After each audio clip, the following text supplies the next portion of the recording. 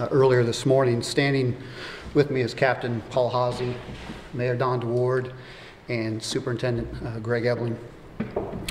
This morning at approximately 7:41 a.m., the Pella Police Department was alerted to a situation involving a student at Pella Middle School who was reportedly armed with a knife.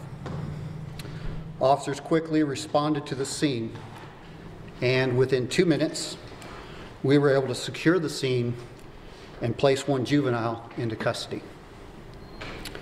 An initial investigation determined that a 14-year-old student at Pella Middle School used a knife to assault multiple students who were in the cafeteria at the time. 2 students sustained minor laceration type injuries but did not require medical transport from the scene. Pella ambulance personnel were on site to treat these injured students and also assist with reunification with parents. Additionally, Crisis Canines Nitro and Walter were deployed to help calm students as a result of the incident.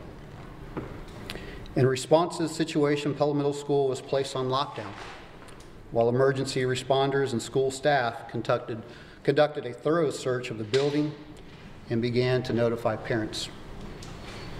This remains an ongoing investigation, and authorities will continue to gather and process evidence. And we are currently working with the county attorney regarding the appropriate charges for this incident. We can take a few questions if you'd like. Yes, sir. Has a possible motivation been determined in the incident? We're speaking with the juvenile with his parents present, and we don't have any additional information as of yet. Yes, sir. Chief, can you tell us how old the students were that were stabbed and had those injuries? I don't have the exact information for you regarding that. We're still trying to determine not only the injured students, but also trying to identify others who were also assaulted, but maybe not injured. Yes, I just have a question real quick. Do you know how the parents were notified about the incident? I would like to defer that question to Superintendent Ebling.